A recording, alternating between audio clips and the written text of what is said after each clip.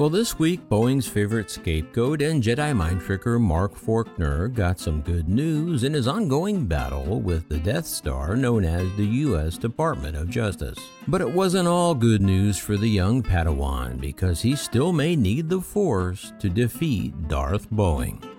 That's next on Maximus. Greetings everybody, Maximus here with a breaking Mark Forkner update. So how about all those Star Wars references in the teaser?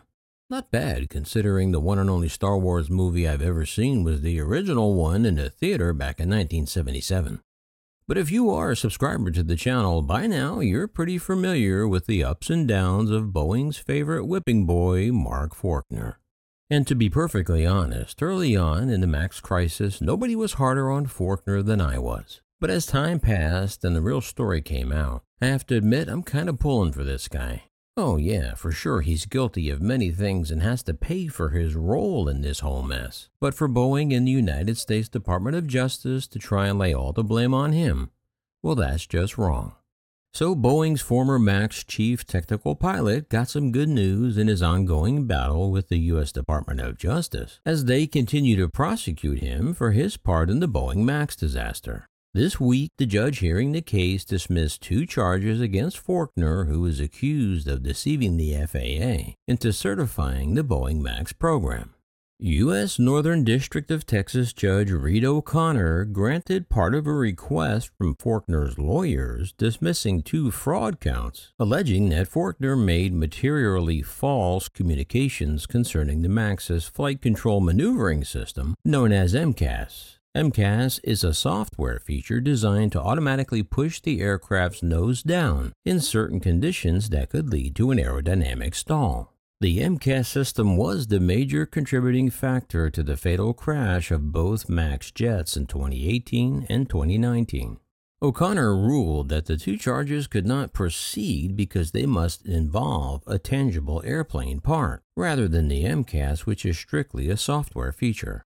O'Connor wrote that the MCAS is an intangible computer code in the aircraft's flight control software. MCAS is not an aircraft part, he determined.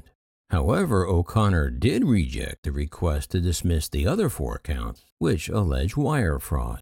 Forkner was indicted in October on charges of scheming to defraud Boeing's U.S.-based airline customers to obtain tens of millions of dollars for Boeing.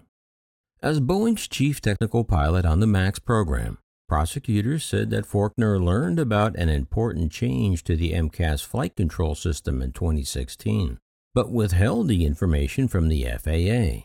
That led the FAA to delete references to MCAS from a technical report, and in turn, it didn't appear in pilot manuals, which was the intended goal of Boeing all along. Most pilots weren't even aware of MCAS until after the first crash. Prosecutors allege that Forkner downplayed the system's power to avoid a requirement that pilots would need to undergo extensive and expensive simulator retraining, which would increase training costs for airlines. In January of 2021, Boeing agreed to a $2.5 billion settlement to end a Justice Department investigation and avoid criminal prosecution. The government agreed to drop a criminal charge of conspiracy against Boeing after 3 years if the company carries out the terms of the January 2021 settlement. The settlement included a $243.6 million fine, nearly $1.8 billion for airlines that bought the plane, and $500 million for a fund to compensate families of the passengers killed.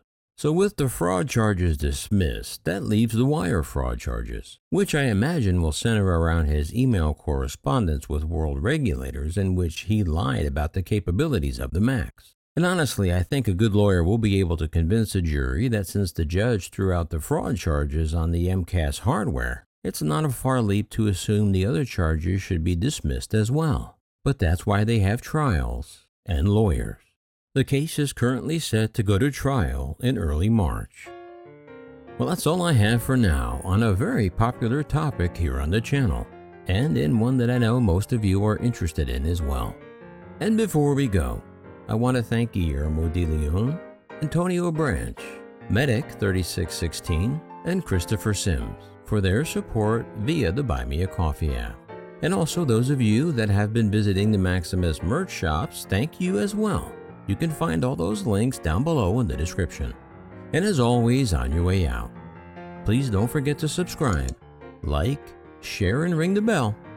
And remember, leave the rubber on the runway and your troubles on the ground. And I will see you next time. In the air. Yeah, this is Maximus.